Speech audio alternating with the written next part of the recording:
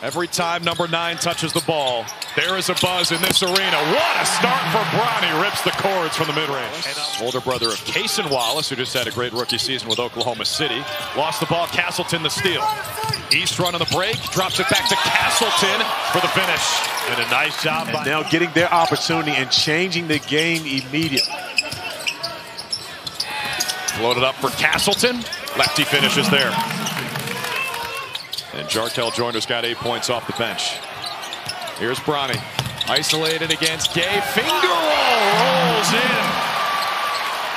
We probably had the most traction with inside the arena audience as well as a television audience. Bronny knocks down the three. His first as a Laker. And it was a shame it was interrupted. Nikola Jokic, of course, was a huge part of the Vegas Summer League, winning his 3rd MVP this season. But James Harden's also started here. Second half. 4 straight threes. I ruled that at 2. I guess his foot was on the line, but still. That's what happens when you wear like a size 20. Castleton. Good 9 points for Bronny. All of them in the first half. Got a chance at another. He drains it. There you go.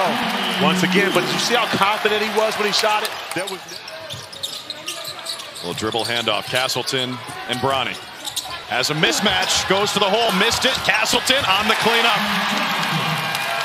Great job by Kobe Buffkin. Lakers missing connect tonight.